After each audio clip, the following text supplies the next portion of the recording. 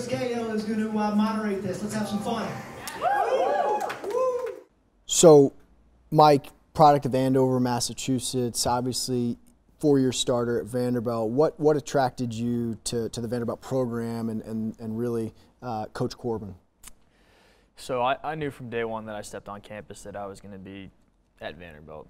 The way they run their program, their communication, their accountability, everything that they do is top-notch, and it was something that I wanted to be a part of. And so I decided from that moment, even though if they didn't know it, that I was going to be a part of that program, and it was a chance to get away from Boston, from Andover, to kind of have something for myself and have my own career and pave my own path a little bit.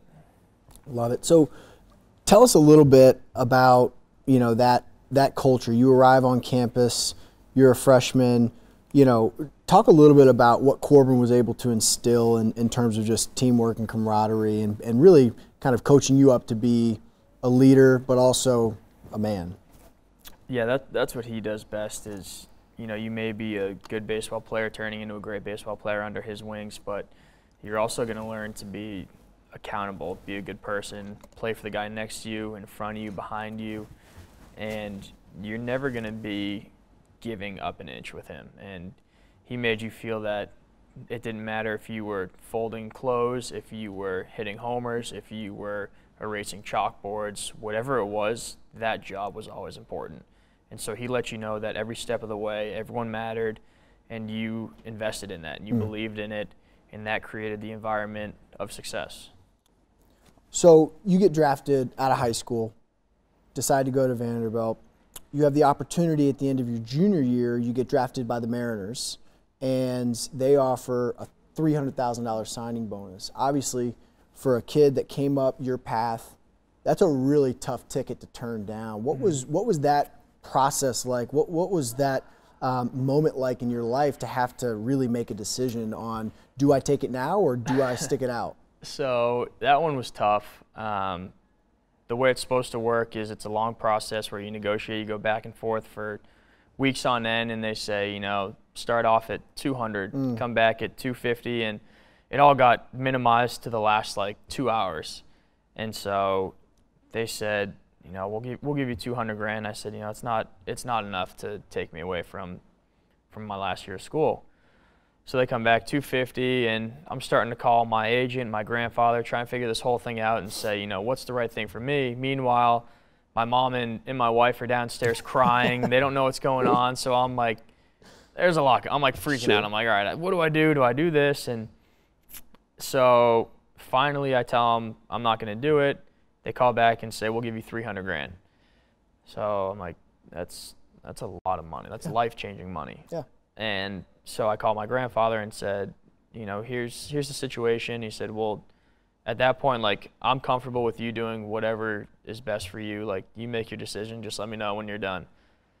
I was like, okay. So I called my agent and I said, all right, let's do it. And he goes, are you sure? I said, no, I'm not sure. And he goes, okay, so you don't want to do it. I was like, no, I can't do it. He's like, all right, I'll let him know. And just calls back, and that's how that ended. And then ended up with the Orioles. So you get drafted in the 14th rounds by the Orioles, 2013.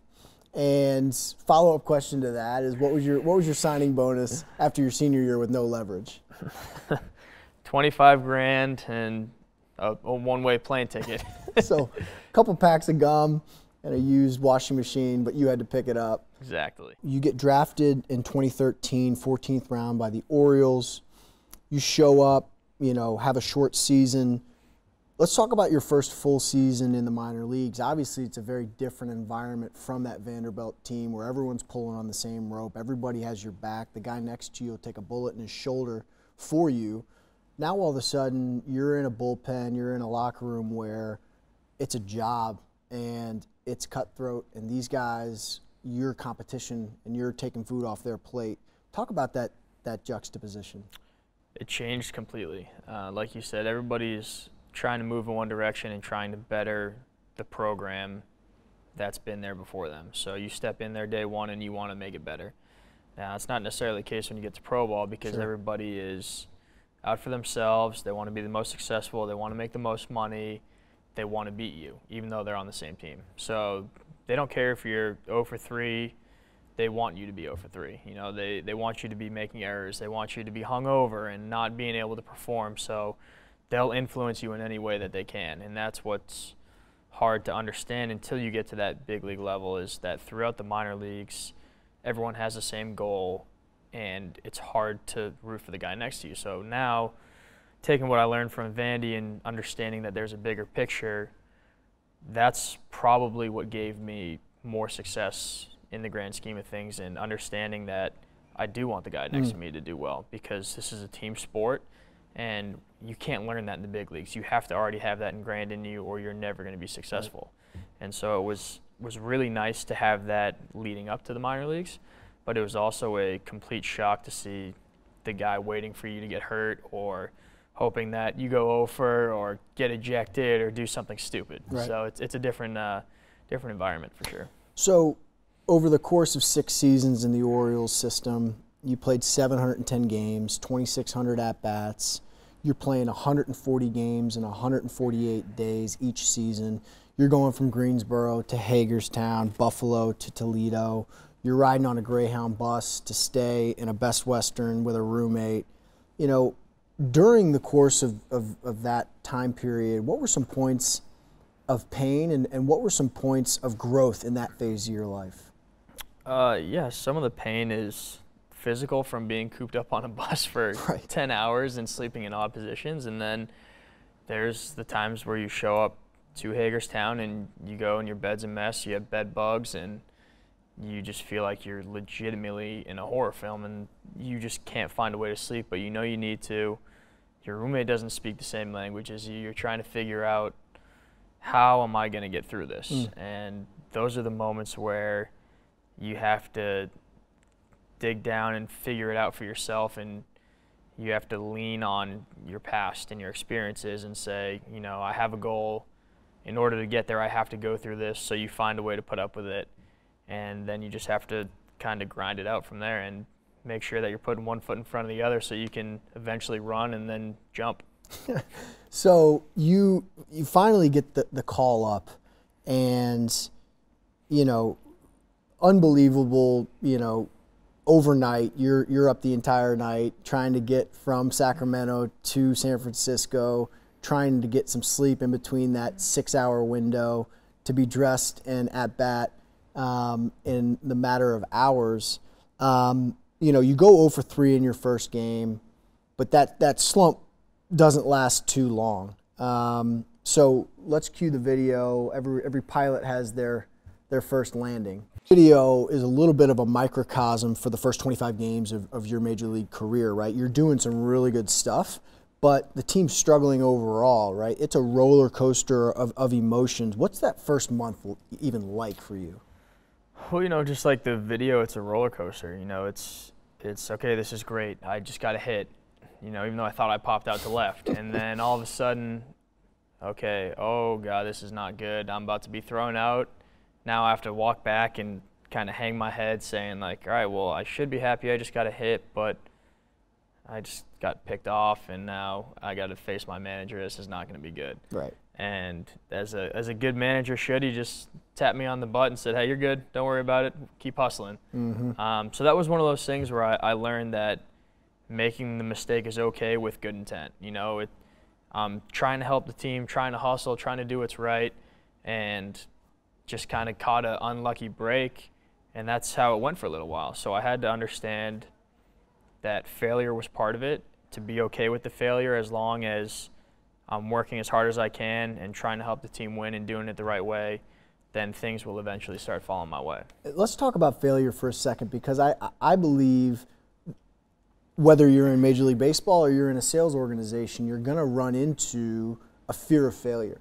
And how were you able to get past that? How were you able to slay the failure dragon and really understand that, you know, you either win or you learn? It's not a win or lose situation. Yeah, that's a really great way to put it. It was win or learn. And I was kind of bound up and tight and not being myself and trying to figure out the ropes, because I'm in a clubhouse with guys who have won World Series that are making a killing, that have achieved everything that anybody who plays the game wants to do, and so you're kind of a little intimidated. And so I wasn't able to be myself. I was a little afraid of the feeling that I would have when it's over, saying, you know, oh, I got to play in the big leagues for a day. You know, like that was always my goal, and when that happened, I was satisfied with it. But then 3 days go by, 5 days go by, 10 days go by, and the expectations, goals, and dreams start to shift, right? So you want to be in the big leagues for as long as possible. So I was scared to have that conversation for someone to say, hey, it's over. So when I got called into the manager's office in Milwaukee and got optioned, then I didn't get optioned. And then I'm in this limbo, and I look back all in and a I 20-minute period. Right. You know, it's like, go take a shower. Oh, okay, I'm getting optioned. Oh, God. Hey, I'm back in the lineup. Like, head spinning, not knowing where I am. Right. And then all of a sudden I realized that that's what I was scared of. And it didn't hurt, didn't sting. It was a sense of release. It was reality hitting you in the face, and then you being able to take the blow and say, oh, I can roll with that. No big deal. And then we just kind of went forward from there, and then started to play at my ability because I didn't have that holding me back. Yeah, and play at your ability you did. 4-game series with the Rockies was next on the schedule, and, you know, you bat .450, couple home runs. Now we're cooking. Here's the payoff to Yastrzemski. Then that one is well back there. He hit it there. And the Giants take the lead. So 2 home runs here in the third. As Yastrzemski knocks out his 14th of the year, and the Giants lead 2-1. Now it's 4-2 Giants. That one is hit well. Deep left center field. Way back there. Goodbye! That is a spectacular home run. Yastrzemski has done it again. It's his second of the night, and the Giants now lead 6-2. Deep. Way back there.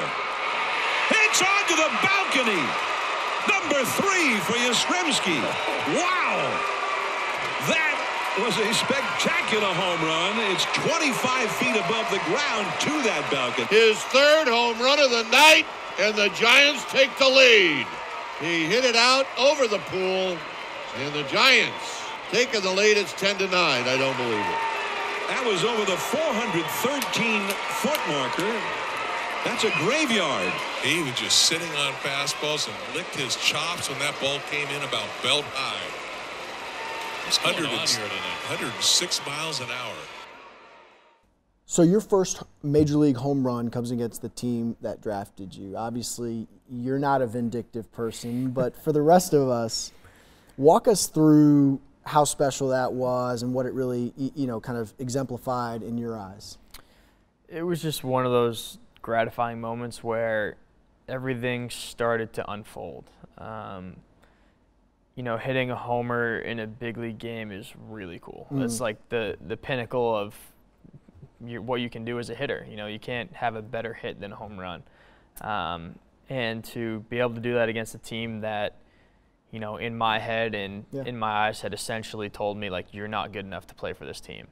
And then to be able to go up and hit a home run against them and jog around the bases at their park was awesome. And at that point, I had kind of given away that vindictive feeling of saying, like, I had a grudge and I always wanted to go beat them if I ever got the chance to play them. But then in that situation, I looked back and I said, like, I was kind of appreciative of them because they didn't have to trade me. I could have been stuck there for another year and may have never gotten that opportunity if they didn't let me go. And so that was when things changed, and I realized that, you know, it was a blessing for them to let me go instead of looking at it the other way. So tell us a little bit about that series, because obviously, you know, I was in attendance and I thought it was a really cool collection of really your road to that moment, right? I mean, there were so many people, being an East Coast game, you growing up on the East Coast, that were there. Talk a little bit about just that collection of individuals that were able to show up for you and what it meant to you. Yeah, so the best part about it was having so many friends and family there. We had probably 40 people, and and it was a wild time to be able to play in front of aunts, uncles, cousins, my grandmother, just friends. So it was just a special moment to have everyone there and to be able to accomplish my first, big feat there. And, it was funny talking to one of my buddies on the other team, catcher Austin Wins, giving me some grief saying, here's how we want to pitch you. I told them this is what you like, this is what you don't like. So the networking aspect in baseball is pretty nice too. Yeah. But then I had another buddy, Johnsy, who had one of those feelings, relates back to Johnsy Vandy. played with you at Vandy, right? Yep, 3 years at Vandy, and it was one of those moments where he had a feeling and was talking to you guys and said, like, I got to go. He's going to hit a homer. And everyone's like, what? And he's just, like, gone. And he still got the video. He was out in right field, and, there was a section, there's a big wall in Camden, and he went around the wall into the other section, and he just had a feeling that's where it was going to be. And sure enough, the ball lands like 5 rows right in front of him, and Johnsy goes down and gets the ball. So it's one of those things where your boys are going to have your back, and that's what Johnsy did, and that's what I learned at Vandy. And it was ultimately a full circle of where, starting from that Vandy moment, getting to the big leagues, ending up at that Vandy moment with Johnsy out in the outfield for that. That's cool. Your whole career, you've been a 4-tool player, right? And for those who don't know, the 5 tools of baseball, you've got speed, you've got hitting for average, you've got fielding, and arm strength. And all of a sudden, you've broken a Giants rookie record that dates back to 1972, hitting 21 homers on a short season. You're a power hitter now, right? What's changed? Is it something that you just all of a sudden figured out, or is it something that you really, all of the kind of previous work that you put into this has now materialized and is humming? A lot of the previous work came into it because you have that hard frame where you have those skills that you need to be good in general. So your hitting technique, your basic strength, all these things that essentially have a limit that you try to get to. But the thing that I think helped the most was never being accepting of where I was and with my swing, and saying that, like, there's always something new to learn and there's always something else to understand, and not being satisfied with good. Like, I wanted my swing to be great, and whatever that entailed, there wasn't a hard definition of great. It was, I just want it to be better than it was yesterday. So I think by being open and being willing to learn more, even on the things that, maybe weren't comfortable for me at first, where I didn't know if I believed in it until I tried it. And then when I continued to try, going down the trial and error road, and I eventually molded into where I was this year, and it was just a result of the hard work and the willingness to try something new. Now you're a power hitter. Tell us, kind of where that power comes from. Is it raw strength? Is it patience at the plate? Or is it reading pitchers? Where did you feel like you got the most lift in those hard skills versus soft skills? A lot of it came from that patience of waiting till I was strong enough and working hard enough to be strong enough. But a lot of it came from advice from my grandfather and letting me know that my power was going to be the last thing to come, and understanding that, his real power didn't come till he was 28. He told me that, and I never believed him until I got to when I was 28. And he just told me to be patient. And his theory on hitting was always wait, and attack.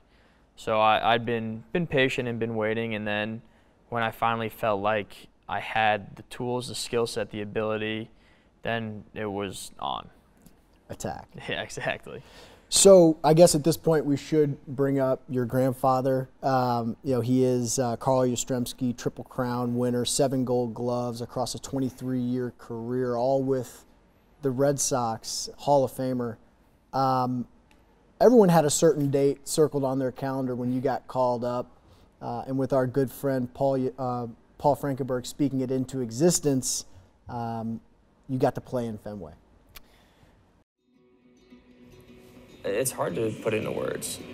You know, it was one of those moments that you hold on to forever, and I'll never forget. To know the greatness that my grandfather had in Boston, and for them to appreciate that, accept it, and let me have a little piece of that with him was a great act on both organizations. To see the first pitch, and it is just so beautiful and so much love for all of our family. Be able to catch your first pitch at a visiting ballpark, you know, it's not a normal thing. And for them to make that happen was really, really cool. I think my dad put it best before the weekend started. He said, "You've loved this man for 10 years. You've been one of his biggest fans, but his family has been dreaming of this day forever." And really what was special was watching his mom and his grandmother and his family, the Wessons and the Yastrzemskis.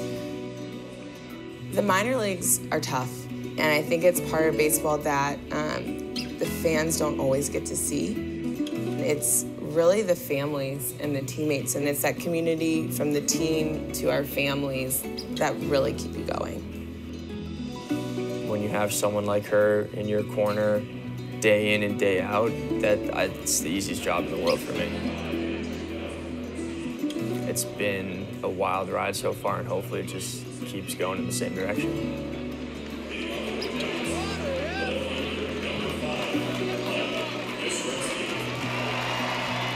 Everyone was warm and welcoming. It felt like I was playing a home game.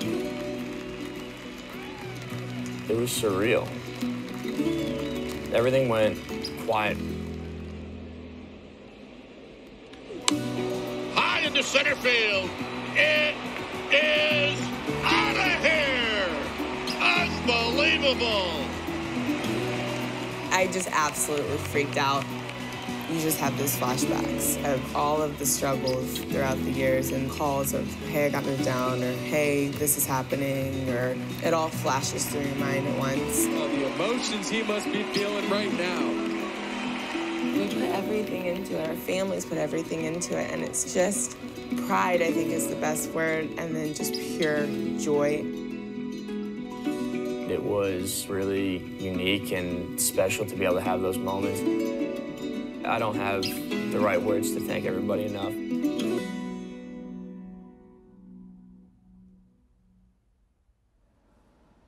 So one thing I love about that video is it really highlights, you know, it gives a little bit of a vantage point behind the person, behind the player that everybody sees on TV, and I think it brings to light the support system, and you take a lot of pride in having built that fairly intentionally and keeping those, you know, who are good influences around you very close. Talk a little bit about that and why that is so key to your success.